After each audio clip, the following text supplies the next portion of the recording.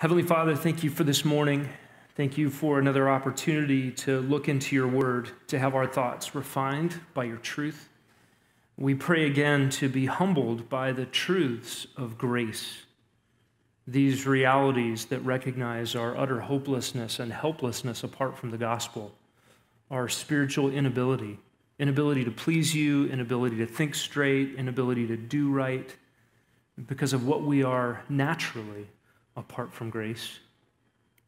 Lord, that nature has resulted in behavior that leaves us condemned forever unless you would intervene. And so we who were dead in transgressions and sins can say, but God who is rich in mercy. So we praise you even now for the grace in the gospel of Jesus Christ, who is the only way to be before you unstained, white as snow, not red and crimson and blood-stained as our sins deserve. Lord, thank you that you have given us a revelation of what you've done for us in the gospel, even in your word.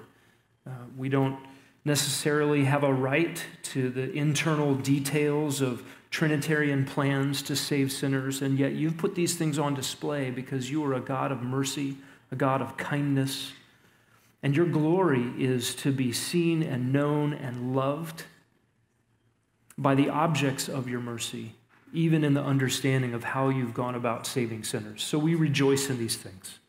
We pray that you'd help us to see them in Jesus' name. Amen. All right, we're looking again at the Doctrines of Grace. This is part 4. So if you're keeping track by the 5-petaled flower of a tulip, that's bad botany, but we're in Irresistible Grace in the acronym TULIP. And we'll call this the effectual call of God in the gospel. And what we mean by irresistible grace is simply that when God's grace comes into the life, it is a power to actually transform. Remember, our 3-word summary statement of the 5 points is simply this: God saves sinners. That is, from beginning to end, God does what it takes to bring spiritually dead, guilty sinners into spiritual life, forgiven, adopted, justified. So it is really a remarkable thing and all of God that any of us believes. And none of us in this room who know Christ could say, I woke up one day smarter than the next guy and figured out the gospel. Such things aren't possible from a spiritually dead state. Sinful man needs God's grace. This is why we say the refrain, salvation is of the Lord. It is from him and through him and to him. I want you to look first at Romans 6:17. I didn't have this verse in my effectual call of the gospel passage list. I didn't have this in my irresistible grace topic list of Bible verses. I was just reading Romans this week and discovered the doctrine of irresistible grace sort of lurking everywhere. And I just want to highlight this for you to see it perhaps in an unexpected place. In Romans chapter 6, we have, of course, the remarkable chapter regarding the objective reality that believers have been set free from the dominion and tyranny of sin. If you're a believer in Jesus Christ this morning, you are no longer a slave of sin. That is a declared reality. As Martin Lloyd-Jones said, it is objective, outside of you, has nothing to do with how you feel. It is a reality purchased by the blood of Christ and secured by the effectual call.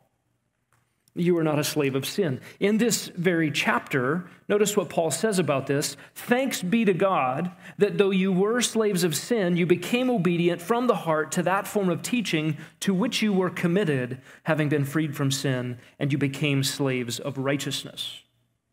I want you to notice a couple of things in Romans 6:17 that indicate the effectual call of God or the doctrine of irresistible grace in the gospel. Notice, first of all, Paul says, thanks. Thanks. Have you noticed that word thanks in your Bible in relationship to the spiritual condition of believers? Paul in his prayers often says, I thank God that you, and then talks about the belief of believers. If belief was something a spiritually dead, sinful human being from his own resources could conjure up, no thanks to God would be rendered. It would be inappropriate. But it is totally appropriate and totally consistent with the Scripture's witness to give thanks to God for anybody that is saved, for anybody that believes. Why?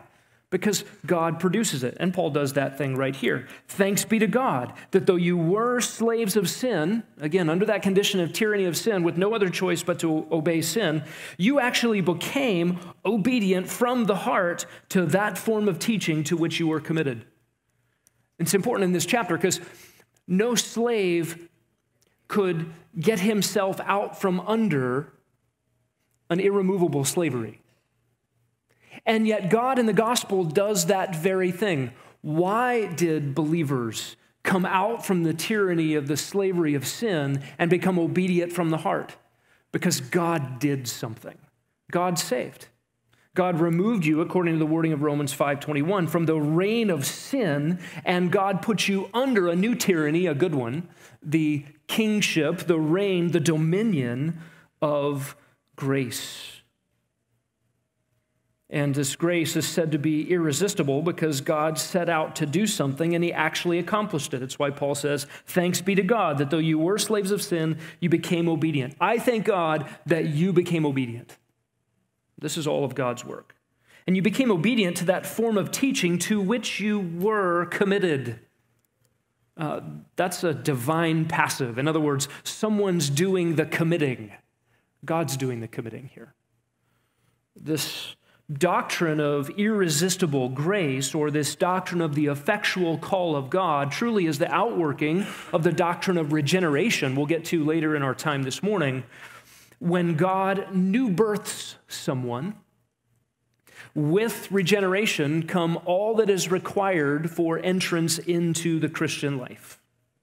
Irresistible grace, or the effectual call of God unto salvation, is the effective work of the Holy Spirit to regenerate, to give spiritual life to the dead sinner, and thereby to give a new nature from which spring faith and repentance.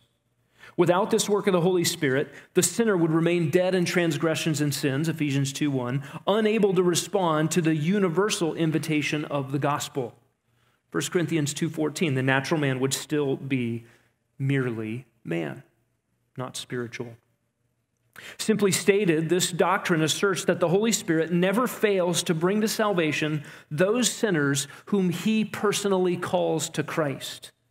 He inevitably applies salvation to every sinner whom he intends to save, and it is his intention to save the elect. I'll read a little bit from our doctrinal statement regarding this doctrine of irresistible grace, or the Spirit's regenerating grace and power.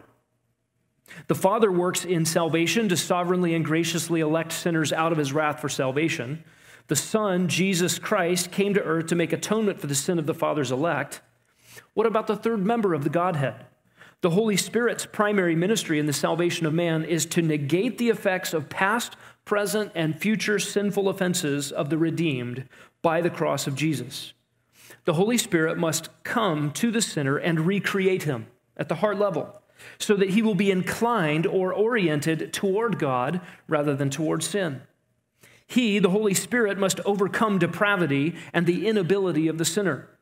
Regeneration makes salvation possible for the sinner by enabling him to make use of two crucial gifts from God, faith and repentance, which the Holy Spirit uses to apply the effects of the cross of Christ. Now, it's important for us to differentiate between the effectual call unto salvation by God in the gospel. That's what we're talking about this morning, irresistible grace. To differentiate that effectual call from what we would call the general call of the gospel. The general call of the gospel is the universal invitation to believe. It goes out rightly to everybody. Preach the gospel to every living creature. The effectual call of God in the gospel is the Holy Spirit's internal work to bring about a turn from sin unto God. Matthew 22, verse 14 is a good example of the general call. Jesus says, many are called, but few are chosen. There, clearly, the ones chosen unto salvation is a smaller group than the ones called. This is a general, universal call of salvation. It is right to call everybody to salvation in Christ. Listen to the invitations, a couple invitations from the Old Testament. I'll read to you from Isaiah chapter 1. Again, all of these references that I'll be reading this morning and referring to, they're all in the notes. If you'd like a copy of the notes, just send me a text or an email. I'd be happy to send you a copy. Isaiah 1:18. Listen to God's invitation. Come now and let us reason together, says Yahweh. Though your sins are as scarlet, they will be white as snow. Though they are red like crimson, they will be like wool. If you consent and obey, you'll eat the best of the land. If you refuse and rebel, you will be devoured by the sword. Truly, the mouth of Yahweh has spoken. And listen to this invitation in Isaiah 55. This invitation I would summarize as the great promise of the Bible. God says, "Yo, everyone who thirsts, come to the waters. You who have no money, come buy and eat. Come buy wine and milk without money and without cost. Why do you spend money for what is not bread and your wages for what does not satisfy?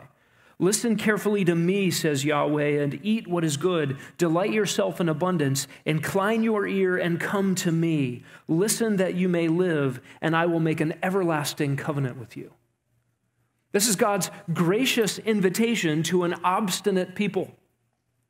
Not everybody heeds that invitation. That is a general call of God to salvation. Now, the word that is used most often to describe a call, it is used both of a general call a handful of times, and then the effectual call overwhelmingly in the New Testament is the Greek word kaleo. It's used 148 times in the New Testament, 29 times by Paul. Every time by Paul, it has to do with the effectual call of salvation. And almost every time it's used in the New Testament, even outside of Paul, it results in the actual salvation of a believer. That is simply the way the word overwhelmingly is used. It is appropriate then to call this an effective calling or an effectual call unto salvation. Wayne Grudem says it this way: when God calls people in this powerful way, he calls them out of darkness into his marvelous light, 1 Peter 2:9. He calls them into the fellowship of his Son, 1 Corinthians 1:9, and into his own kingdom and glory, 1 Thessalonians 2:12. People who have been called by God belong to Jesus Christ, Romans 1:6. They are called to be saints, 1 Corinthians 1:2, and they have come into the realm of peace, 1 Corinthians 7:15. They've come into a realm of freedom, Galatians 5:13, and hope, Ephesians 1:8. Holiness, 1 Thessalonians 4:7. Patient endurance of suffering, 1 Peter 2:20, and eternal life, 1 Timothy 6:12. That is the destination of this word calling. These verses indicate that no powerless, merely human calling is in view. This calling is rather a kind of summons from the King of the universe, and it has such power that it brings about the response that it asks for in people's hearts. According to Wayne Grudem, this is an act of God that guarantees a response. This is what we mean by irresistible grace. Are there people that resist God's grace? Yes, certainly. Now, are there people that resist a general call and invitation to the gospel? Yes, most certainly. But when we talk about irresistible grace, what we're talking about is the biblical doctrine of the effectual call of God, that when God does a supernatural work in the heart, it works. It accomplishes what God sets out to do. There's a long list of passages in the notes that demonstrate irresistible grace. I'll just highlight a few of those for you. Deuteronomy 30, verse 6. Yahweh your God will circumcise your heart to love Yahweh your God with all your heart, with all your soul, so that you may live. What's remarkable about Deuteronomy 30 and the promise that God would circumcise hearts, this is a new covenant promise all the way back before Israel is even in the land for the first time. And it follows Deuteronomy 10, where God makes the assertion that the heavens and the highest heavens belong to him. Implication, how much more should your puny little heart and mind and life belong to him? Everything belongs to him in the universe. Therefore, circumcise your hearts, O Israel. There is a command, a general universal command, one that is right. It is appropriate for God to demand that his sinful, rebellious creatures have soft hearts toward them. God actually demands of them something they cannot produce, and it is a right and appropriate command. Some people have protested the doctrine of irresistible grace because they say, how could God demand something that's impossible to do? That's not fair. What's not fair is us rebellious creatures not rendering the glory due to God's name. Us creatures not behaving as if God is the creator and sustainer and as if we don't owe him everything. That's what's not fair. For God to demand the impossible of us is not unreasonable of him. It's a very reasonable request. By the way, he does this all the time. God said, when he was on the earth in the person of the Lord Jesus Christ to a man with a withered hand, stretch out your hand. Jesus gave an impossible command. Along with the impossible command, in the very words of Jesus, was the power to obey the command. Jesus told the lame man to walk, and he jumped. Jesus told Lazarus to walk out of his own tomb. And a dead man obeyed. This is what God has done from the beginning. Remember, God is the one who said, let light shine out of darkness. God commanded, light be, and light that didn't even exist obeyed him by coming into existence. God works the impossible. It's not an unreasonable command for God to say, soften your hearts before me. And then that very reasonable command for an impossible obedience is followed up by the promise in Deuteronomy 30, I will circumcise your hearts. God does the impossible work that he demands.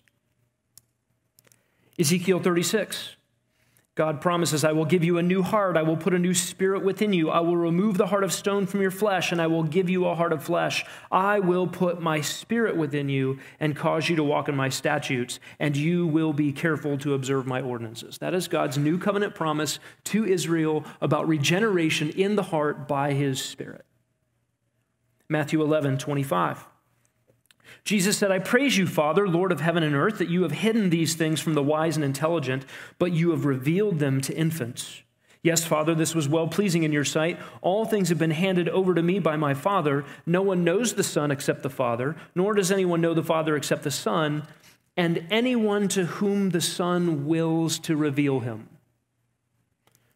Who is it that understands the sayings of Jesus that are mysteries to the unregenerate? Those who are born again by the Spirit, called here in this verse, those whom the Son wills to reveal them. Listen to John 1. As many as received him, to them he gave the right to become the children of God, to those who believe in his name. You see, there it is, belief. That's a human activity. Yes, verse 13. Who were born, not of blood, nor the will of the flesh, nor of the will of man, but born of God. You see, when you believed the gospel, you made a decision that involved your will and your affections. Perhaps you went from thinking that Jesus was utterly boring to thinking he was the greatest person ever. Maybe you went from thinking that you didn't want somebody to tell you what to do to all of a sudden joyfully submitting to the lordship of Christ.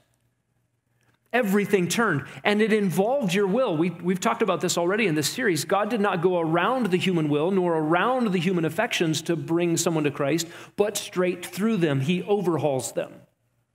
And he overhauls them not by the will of man, but by new birth. This is all of grace. This is all of God. John 3:27, a man can receive nothing unless it has been given him from heaven. That includes faith, a will to worship him, a desire for him, repentance. John 4:23, the Father seeks worshipers. John 5:21, just as the Father raises the dead and gives life to them, even so the Son gives life to whom he wishes. John 6:37, all that the Father gives me will come to me, says Jesus, and the one who comes to me I will certainly not cast out. There's an unbreakable chain there between those whom the Father has given, those whom the Son draws, and those whom the Son keeps. Acts 2:39. Peter's sermon The promise is for you and for your children and for all who are far off, as many as the Lord our God will call to himself. Who is the promise for? Those whom God calls to himself. Again, an effectual call by God. Acts 5:31. He is the one whom God exalted to his right hand as Prince and Savior to grant repentance to Israel and forgiveness of sin. Notice what's granted. That's one of those grace words. It's a gift. Repentance and forgiveness.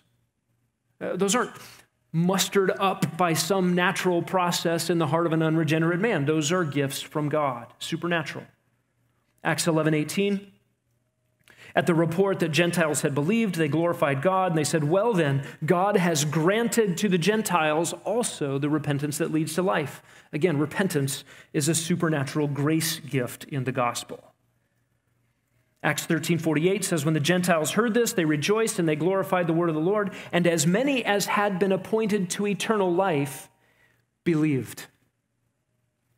It is true that when you believed, you decided to follow Jesus, but there's a question back of that. There's a question behind it. Why did you believe? Why did you decide to follow Jesus? Why was your will overhauled and your affections overturned? Because God drew. God called you to himself. Acts 16:14, a woman named Lydia of the city of Thyatira, seller of purple fabrics, a worshiper of God, she was listening, and the Lord opened her heart to respond to the things spoken by Paul. Here outside of Philippi at a river, there weren't enough people for a synagogue. An Old Testament Gentile-style God-fearer, that is a Gentile who had attached herself to the God of Israel, still didn't know the gospel, hadn't yet believed. And at the preaching of the gospel, the Lord opened her heart to believe the things that were being said. Listen to the testimony of Romans 8:30. These whom God predestined, he also, you know it, called. There's our kaleo, the effectual calling of God, that word that happens 148 times in the New Testament.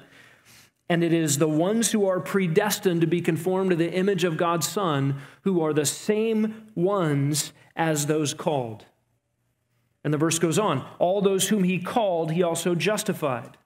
All whom he justified, he also glorified. Future reality in a past tense verb because it's as good as done. This is an unbreakable chain of salvation. Who are the glorified? Every single one of the justified. Nobody fell through the cracks. Who are the justified? Every single one of the called. Nobody fell through the cracks. Who are the called? Every single one of the predestined. Nobody fell through the cracks. Who are the predestined? Every single one of the foreknown. That is, foreloved in relational intimacy by God before time began. All of these things go together. Romans 9:23. God did this to make known the riches of his glory upon vessels of mercy, which he prepared beforehand for glory, even us whom he called, not from among Jews only, but also from among the Gentiles. That is, the called in Romans 9 are the ones God desired to make his mercy known by making them prepared for glory. 1 Corinthians 12:3, no one can say Jesus is Lord except by the Holy Spirit. Colossians 2:13, when you were dead in transgressions and the uncircumcision of your flesh, he made you alive together with him. 2 Thessalonians 2:14, it was for this that he called you through our gospel, that you may gain the glory of our Lord Jesus Christ. James 1:18, in the exercise of his will, he brought us forth by the word of truth, so that we would be a firstfruits among his creatures. In the exercise of whose will? In the exercise of God's will, he brought us forth. 1 Peter 1:15, but like the Holy One who called you, be you holy yourselves in all of your behavior. 1 Peter 5:10, after you have suffered for a little while, the God of all grace, who called you to his eternal glory in Christ, will himself perfect, confirm, strengthen, and establish you. Turn to Acts 7:51.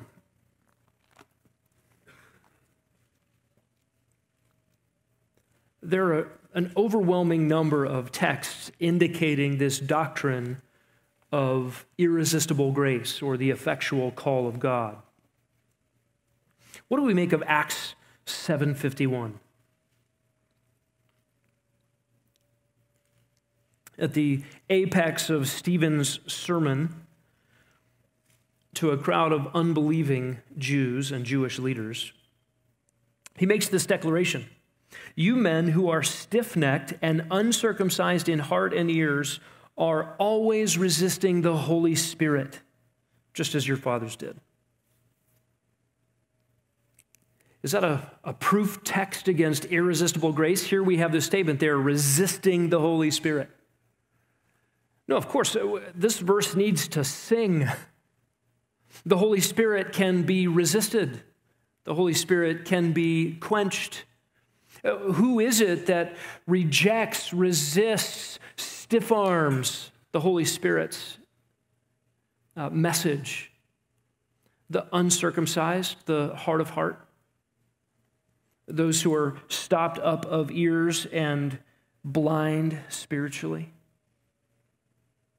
What overcomes that resistance? Some act of human will? No, everything we just read. The Holy Spirit himself is the agent who can overcome resistance to the Holy Spirit. Nobody could do that but him. Acts 7:51 does not deny irresistible grace. Irresistible grace simply means that for some, that is, the ones whom Jesus purchased with his own blood, the ones whom the Father elected before time to be predestined to conform to the image of his Son, are actually called by the supernatural work of the Holy Spirit to overcome their hard-heartedness. This is the same message as the Deuteronomy 10, Deuteronomy 30 message. Circumcise your hearts. Reasonable command, impossible to obey. I will circumcise your hearts. God does the impossible. It is the uncircumcised of heart that resists the Holy Spirit. The Holy Spirit's the one that circumcises the hearts and undoes the resistance. What is the significance of the doctrine of the effectual call on evangelism? Have you ever thought about the connection between irresistible grace and evangelism? If you were to preach the gospel and man was totally free, not a slave of sin, totally indifferent in his thoughts and his abilities, the noetic effects of sin didn't exist, and man just was a blank slate morally, intellectually neutral, not biased against God from the heart. And all you had to do was convince somebody at the intellectual level, at the logical level, at the level of appeal, at the level of emotional response, that Jesus was the best way to go. In other words, if salvation were in the hands of the skill of the evangelist, what should we be doing? Coming up with every trick, every contrivance, every argument, every man-made sales technique that we could come up with to get somebody in to a decision for Christ. This was Finney's new measures. He believed that man was in the driver's seat of his spiritual condition, that man had the ability to make a fundamental change in his internal capacity for God. And so he invented all kinds of new devices whereby people could be pressured, tacticked into a decision for Christ. He believed that conversion was all about a decision that was made.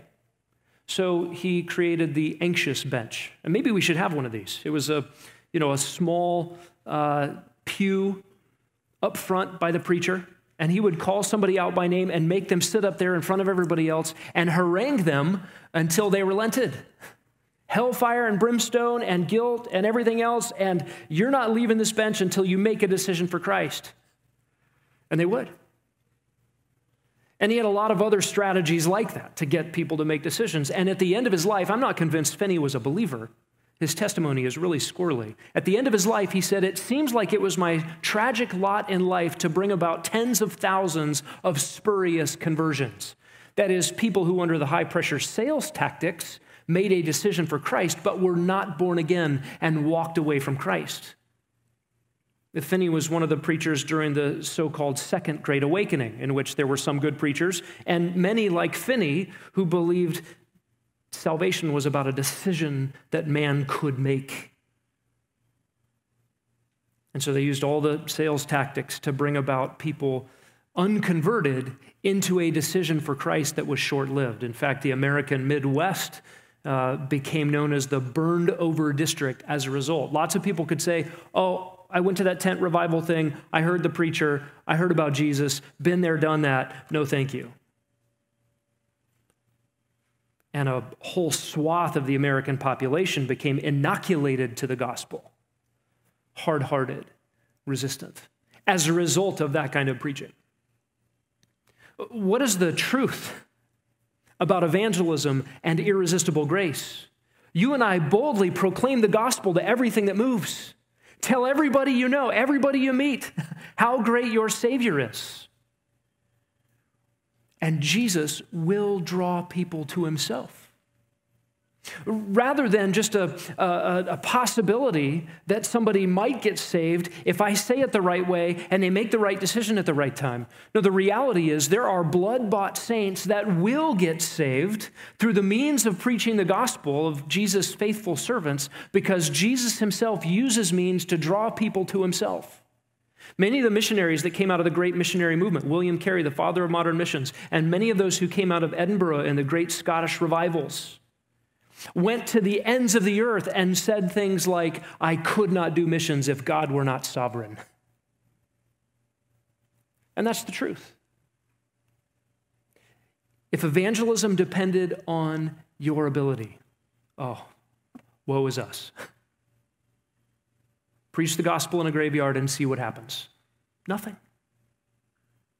And yet, with gospel proclamation comes this effectual call of God unto salvation, where the Spirit opens hearts, and God draws people to himself, and the Son gives them life. That's a reality we can bank on in evangelism. Most often, the argument against this doctrine is an elevation of free will, human ability, a denial of the doctrine of total depravity. If you're curious about that, I would encourage you to go back and listen to the first session. Theologians talk about the order of salvation. They'll use a phrase called the Ordo Salutis. That is simply a reference to what comes first in the operating principles of what happens in salvation. Is this an important question? What came first, the chicken or the egg? Does it really matter? Maybe it matters in Genesis which came first, the chicken or the egg. But is this one of those theological questions that theologians like to debate about, or does it have some importance? And maybe where it's most critical comes the question, does regeneration precede faith? Right? Is new birth the result of belief, or is belief the result of new birth? That can be an important question. Really, we're asking about a causal relationship. Are we regenerate because we believe, or do we believe because we are regenerate? And just to clarify up front, there are no regenerate people who do not believe. But there's not really a gap between regeneration and faith in terms of actuality, because you can't have a regenerate person that doesn't believe, and there's nobody who believes that's not regenerate. And I mean by that belief in a saving way. Right? You read the Gospel of John, there are plenty of people who believe, are said to believe in the Gospel of John, who turn away. That is spurious belief. But when we're talking about belief that saves, that always goes hand in glove with regeneration. So if any space can be put between regeneration and faith in a temporal sense, it has no effect. It has no real consequence in an eternal sense. In short, a regenerate person genuinely believes, and a genuine believer is regenerate. However, there are some important realities for us to consider. Faith is an instrumental condition of justification. People believe and are justified, and there are some passages in your notes to that effect if you'd like to look those up. Faith and repentance are tied together. Acts 20:21 and 1 Thessalonians 1:9 both indicate that faith and repentance are two sides of the same coin. And faith and repentance are seen as gifts. Faith specifically is seen as the consequence of new birth. Look at 1 John 5. Again, there are a number of texts that indicate this.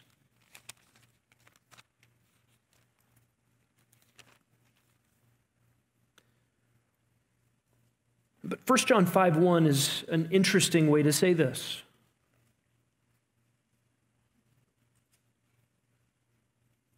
Whoever believes that Jesus is the Christ is born of God. That is, has been begotten of God, stands in a born-again state. It's an interesting indication of faith as a consequence of new birth. And it's important to see some grammatical constructions in the relationships between new birth and salvation realities. Stay in 1 John and look at 1 John 2:29. If you know that he is righteous, you know that everyone also who practices righteousness is born of him. That is, practicing righteousness is a fruit of new birth. 1 John 4:7 indicates that love is the result of new birth. Beloved, let us love one another, for love is from God, and everyone who loves God is born of God and knows God. And it certainly wouldn't be right to say anyone who loves God therefore gets born again, right? Do you see the causal relationship? Love for God comes out of new birth, not the other way around. Righteousness comes out of new birth, not the other way around. Overcoming the world is also given this same relationship. 1 John 5:4. Whatever is born of God overcomes the world. That's an interesting statement. You don't become an overcomer and then get born again, as if overcoming or practicing righteousness or loving others qualifies you for new birth. No, new birth produces all of these things. So when John says in 1 John 5:1, whoever believes that Jesus is the Christ is born of God, that same grammatical relationship is working to demonstrate that new birth is the root of faith, not the fruit of it. All of these realities spring from regeneration rather than being the cause of regeneration. So if we summarize the Ordo Salutis, or the order of salvation, we would put it this way. Number one, foreknowledge. That is, foreloved. God, before time, planned a relationship, a personal relationship with people whom he wanted to save. Number two, the effectual call, regeneration. Number three, conversion. That is faith and repentance. And then justification and adoption and sanctification and perseverance and glorification. And the key part for all of this in the doctrine of irresistible grace is seeing regeneration preceding faith. And think about this. If faith and repentance, that is conversion, turning from worthless idols to the true and living God, turning from sin to Christ, turning from my old life to a new life, if all of that is a gift of God, 1 Timothy 2:8-9 says the whole package is a grace gift of God. If all of that is a work of the Spirit, Acts 11:18, then it is easy to see how faith must be the result of regeneration and not the other way around. However, if faith is a decision of man according to his own ability, then it wouldn't be necessary to see regeneration as preceding faith. And you see, all of this goes back to an errant doctrine of total depravity and spiritual inability. Let's talk about regeneration for a moment. Regeneration is the word for new birth. You must be born again. Again, Jesus in John 1:12, or John records in John 1:12, as many as received Jesus, to them he gave the right to become the children of God, to those who believe in his name, who are born, not of blood, not of the will of the flesh, not of the will of man, but of God. This is a critical description of what it means to be a Christian. You didn't have what it takes the way you were born the first time. You must be born anew, born again, born from above, born of God. You're not qualified naturally to be in God's presence. We would only justly deserve his condemnation. Man must be born again. This was Jesus' conversation with Nicodemus in John 3. The result, it is the need demonstrated by the condition outlined in Ephesians 2:1. Humans are spiritually dead from birth. Total depravity includes the hopeless condition of spiritual inability, the inability of understanding, 1 Corinthians 2:14, the inability of spiritual sight, 2 Corinthians 4:4, the inability of spiritual hearing, Jeremiah 6:10, and the hard, uncircumcised condition of the heart, Deuteronomy 10 and Jeremiah 17. The agent of new birth is the Holy Spirit, John 6:63 and 2 Corinthians 3:6. And the language of new birth is interesting. The word again it has the idea of being born from a place, being born in the context of the Gospel of John from above. Regeneration is a word that occurs twice in the New Testament, describing a state of being renewed, the experience of a complete change of life or rebirth. And the word specific to be born again, to beget again, to cause to be born again, is used of this new life in Christ. We have been born again to a living hope, Peter said. And we have been born again not of perishable seed. To be born of God is another critical phrase used at least 6 times in John's writing. That is, the source of new birth is totally of him. Sometimes our world uses the phrase new birth as sort of a remaking of oneself. I needed a reset. I needed to start over in life. That is borrowed. They borrowed terminology from the Bible that has nothing to do with what you can do for yourself. In the Bible, this idea of new birth has to do with only that which God could accomplish. It's why greeting somebody on their birthday and thanking them for being born is really an effective evangelistic tool. Thanks for being born. You're welcome? No, wait, I didn't have much to do with that. And if you're speaking to a believer, to follow that up with, yeah, and thanks for being born again. Yeah, I didn't have much to do with that either. And I think that's the point of the illustration Jesus intends with the idea that you must be born again. Regeneration overcomes spiritual deadness and inability. Regeneration precedes faith and is the ground of new desires, a new will, new capacities, new affections. The one who is born again is a new creation, 2 Corinthians 5:17, with a new identity, John 1:12, with new loves, 1 John 4:7, new behavior, 1 John 5:18, and a new destiny, 1 John 5:4. That is all a work of God in the heart. Have you ever heard somebody ask, can a Christian do fill in the blank and still go to heaven? Have you heard that? It's an attempt to try to ask, boy, could I sin in a certain grievous way and not be forever disqualified? Maybe you've known somebody who's walked with Christ and then sinned in some grievous way, and you've asked the question, man, are they a Christian? Can a Christian even do this? I think the question is probably most often asked after a suicide. Can a Christian take his own life? I mean, that's murder. That's the height of pride and self-will and a lack of love for everybody else involved. Those things are true. And I don't want to answer that question directly this morning. That's not the intent of this lecture. But I will say it misses the point of the qualification for heaven. The real question behind all of these is not, can a person do such and such a thing and still go to heaven? Only if one is born again can one see the kingdom of God. The real question is so-and-so regenerate? And then the Bible will help us investigate that most important question. Is there evidence of new birth? Faith in Jesus Christ, fundamental change from the inside out? Are there new desires, new behaviors, lasting fruit, love for God, love for others, a personal identity, an experience of sonship to God? All of those things become important questions. But the bottom line, fundamental question is, are you born again?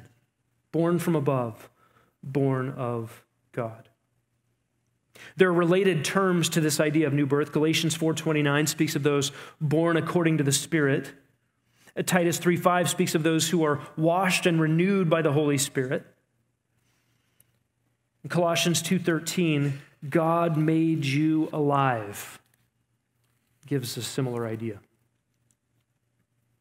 Related to all of this is the doctrine of repentance. Let's just think through repentance for a moment. Turn to Mark chapter 1.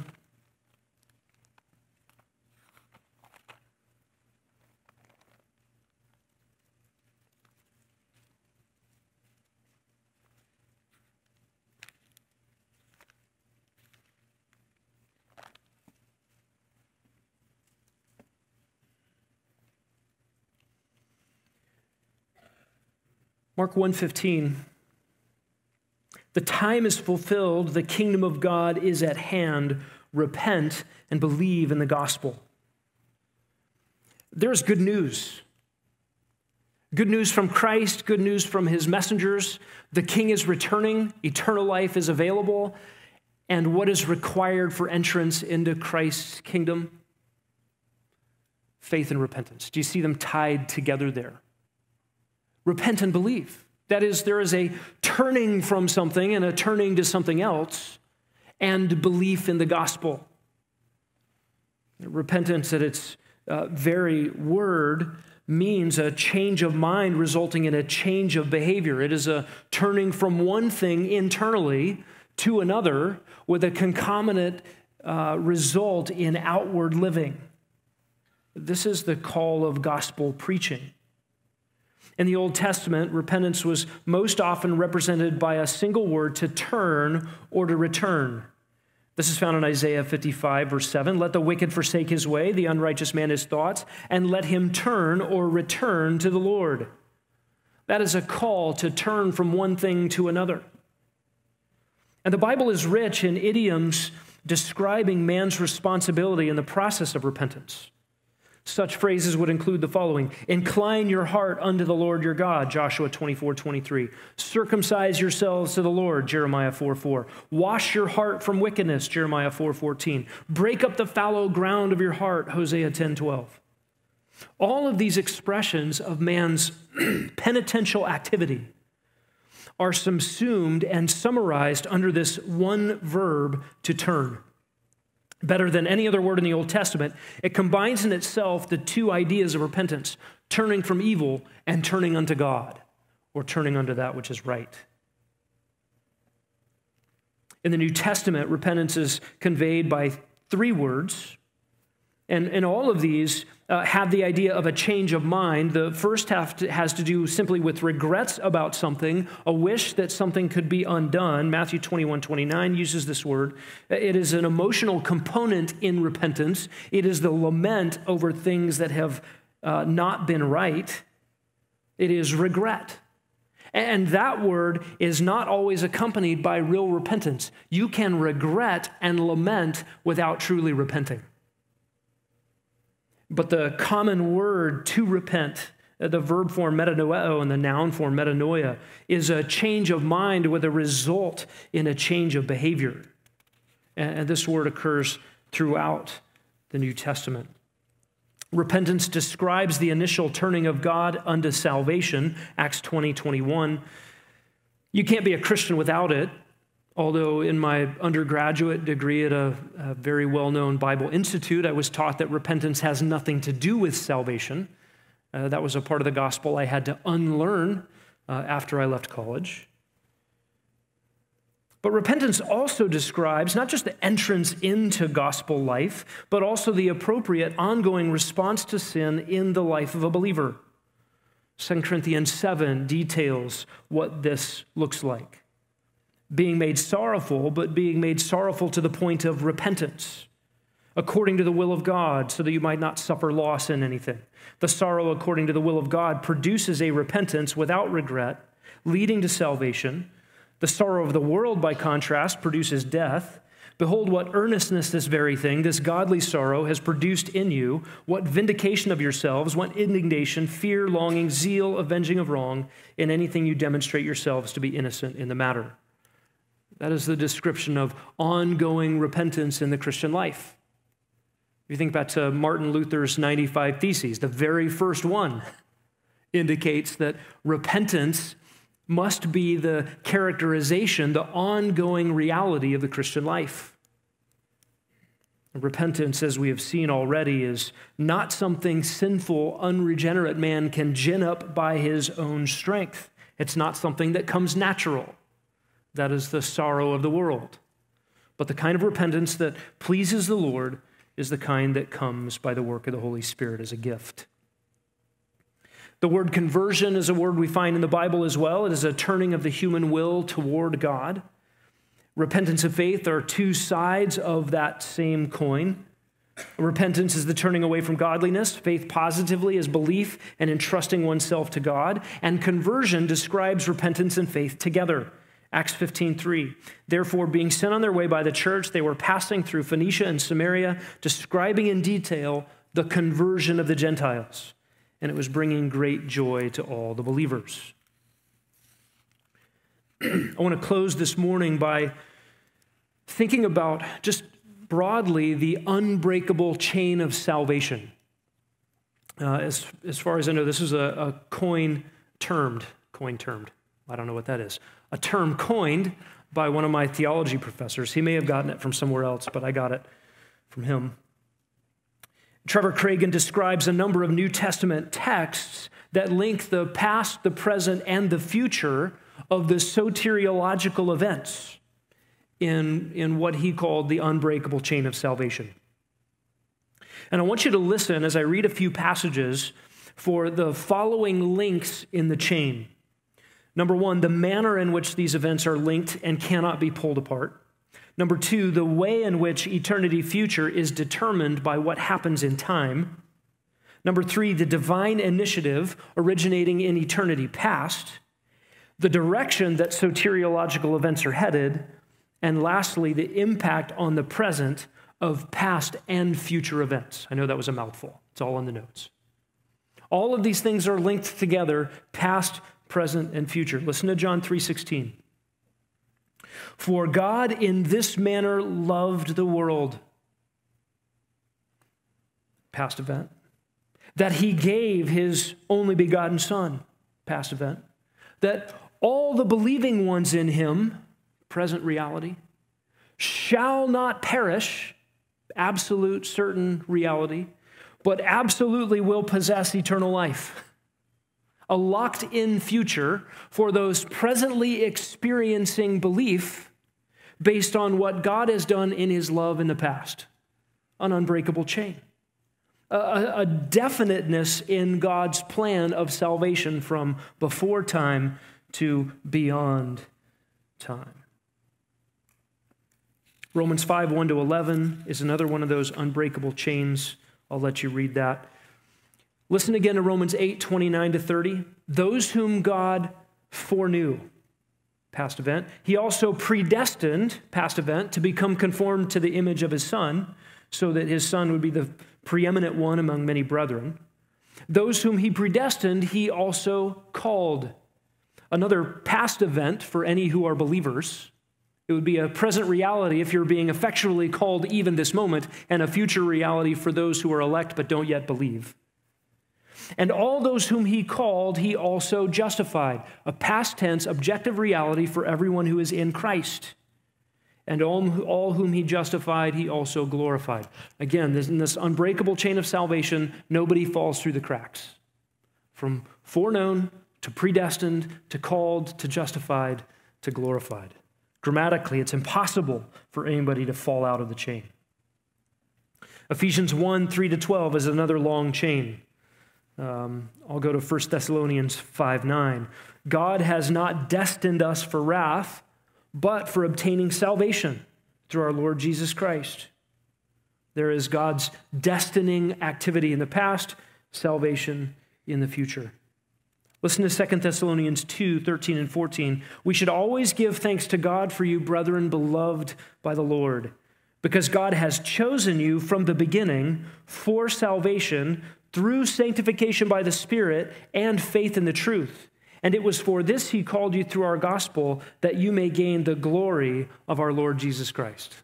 Once again, past realities in God's plan, present realities in your faith and repentance, and the future guarantee of glory.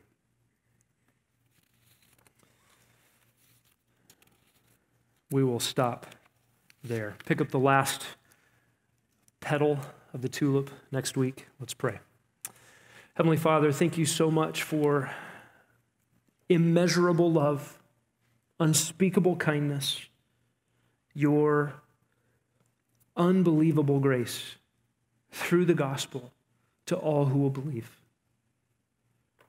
God, I pray that you would make us rabid evangelists, taking the good news of your Son his atoning death and his coming kingdom, to everything that moves, to every creature under the sun. And would you be pleased to draw people to yourself through these efforts? We acknowledge, God, that if you did not call people to yourself by the power of your Holy Spirit, all would be left dead. Evangelism would be fruitless. Our labors would be empty. But we know that you have purchased for yourself a people from every tongue and tribe and nation and people, and you have asked us to go to the ends of the earth to proclaim your Son.